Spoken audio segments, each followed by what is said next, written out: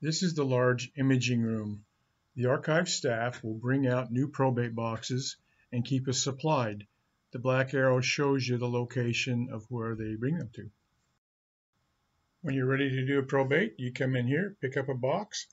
The indexes are in the little box lid on the top shelf there. Okay, I just retrieved a new box of probates, and it comes with the index. I want to break in right here and explain a few things about the index. The first column says item code.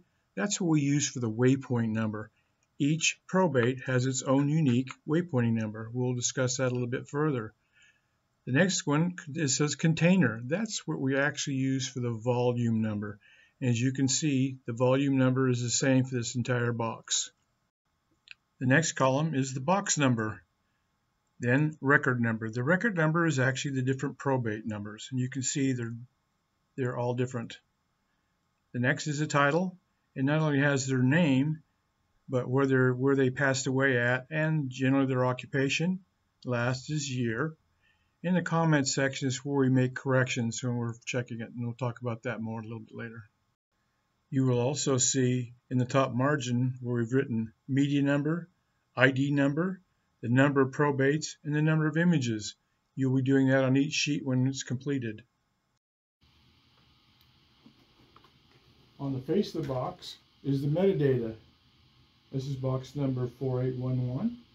The probates inside start at 2440 and go up to 2465. That's part of the metadata.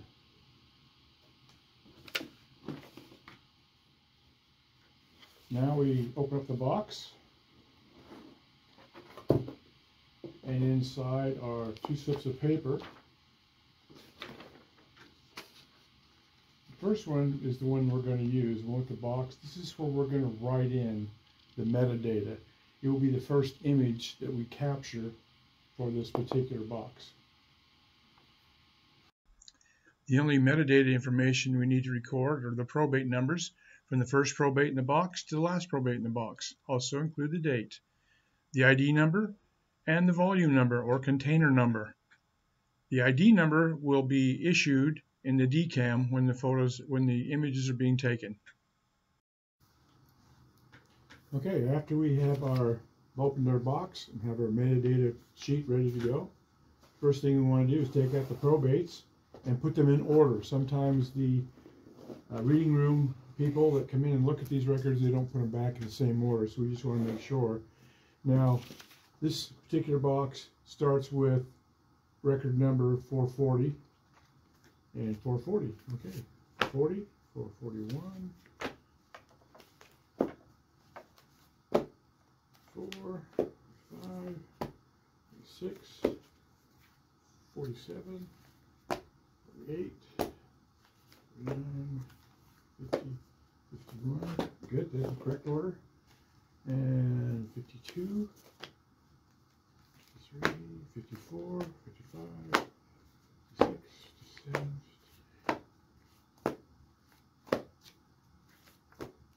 63, and 65. Perfect. Okay, the next step is to make sure that the index is correct and records the same information that's on the probate itself. And since these are sort of backwards, we'll take the other side and probate number 2456. And I want to make sure that the name is exactly the same, spelled correctly.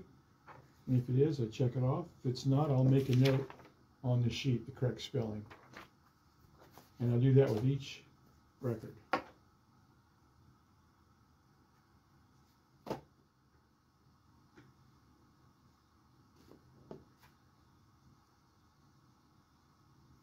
Okay, now that I've got them in the correct order, and all of them have made corrections and the ones that needed correcting, I just set the box like this, tip upside down, because I want the highest number first to start unfolding.